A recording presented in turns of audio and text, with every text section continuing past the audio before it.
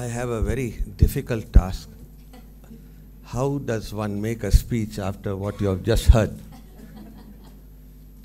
Normally, chief guest speeches are kept at the end to be followed only by vote of thanks.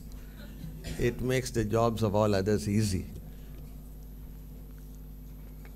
Anyway, I will try my best.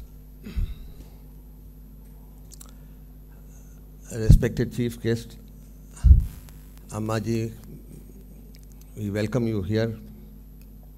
We are very, very happy to have you here with us. Many, many years ago, when Swamiji was alive and my father was alive, we used to stay in Jipmer, and my father wanted to go to the ashram. And I used to accompany him there on a fairly regular basis.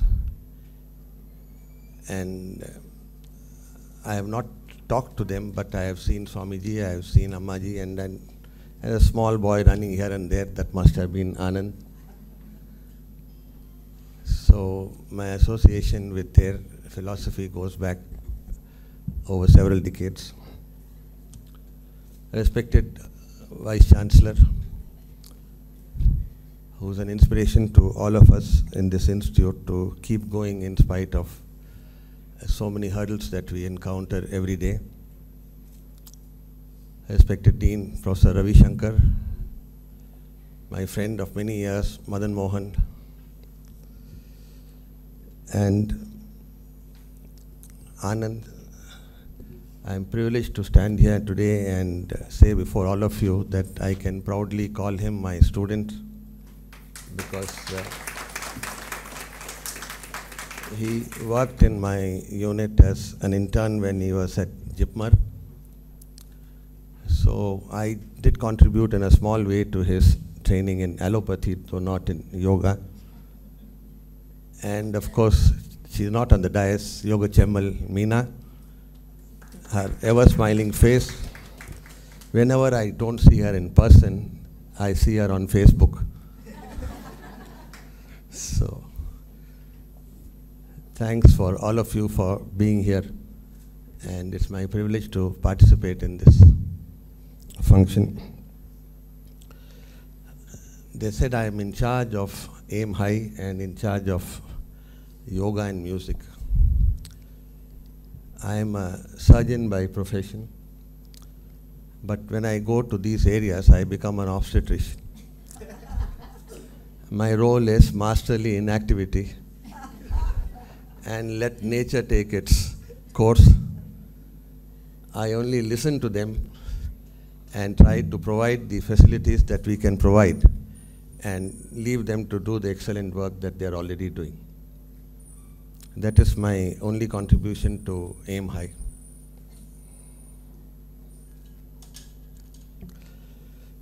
What do I understand personally about yoga? Not much, I must confess. I was trying to tell myself how I will define yoga. We all know, and this is well known to everybody, that yoga is harmony of the soma and the psyche, the soul and the body, and harmony of those two with the environment, and harmony of those two with nature. Now, those of us who have studied physics and the wave motion theory know that waves, when they are in synchrony, they become taller and higher, and they're able to reach greater heights. But waves which are not in synchrony cancel each other out, and then you have only a flat race. You cannot reach the potential that you are capable of. And I personally feel that yoga research to determine the efficacy, safety, and dosage of some of these medicines, so that these become integrated with practice of modern medicine as we know in our country. What does the national policy of Indian systems of medicine say? Very much the same thing. There are any number of documents in the public domain which encourage, which plead, which push us, which force us to go in this direction, but you don't find many people doing this. I am very glad to say that we are the first health university in the country to promote this in a big way, because we don't want to compete and do stem cell research like everybody else. We need resources. JIPMER can do that. They have got money. Yoga research doesn't require that much money. And therefore, we can go into those areas which are the need of the population rather than compete with those who are much wealthier than us. So there are guidelines. MCI in 1997 has said yoga should be part of the curriculum of physiology. How many years ago was that? 18 years. And we are one of the very few colleges in India, I don't really know how many have done it, which has formally introduced yoga in undergraduate curriculum. But we are still not able to introduce it in the examination because we have a sister institution where we are not able to do this same teaching learning activity. Once we can also provide these services to them, then it will also become part of the quoting you right, sir? Yes. So that is why. But look at our own self in Balaji Vidyapeeth. We have a body of allopathic practitioners who don't have skepticism, who are not cynical, who are open-minded about complementary and alternate systems of medicine, who are willing to look at evidence and use it in their practitioners, who are willing to refer their patients for therapy. That is why more than 2,500 have been referred for music therapy, and I think now more than 11 or 12,000 have been referred for yoga therapy from other departments. So we don't have skeptics, we are believers, but we need you to give us material so that we can make others also believe, so that we can make it larger.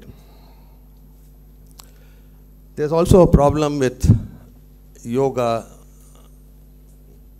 gurus.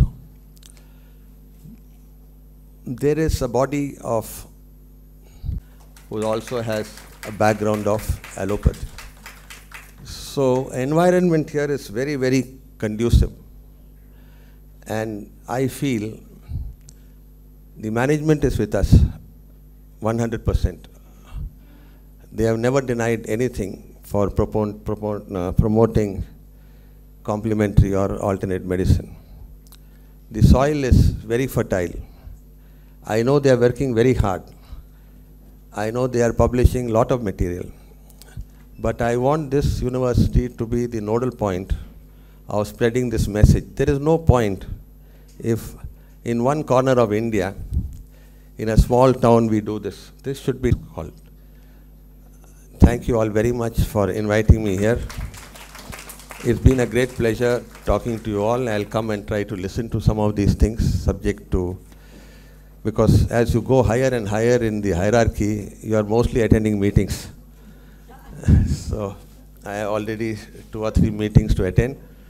But whenever I find time, I'll come and think. But I am with you mentally, and I am with you morally, and I'll see that whatever you produce as a result of your discussion is disseminated widely. Thank you very much.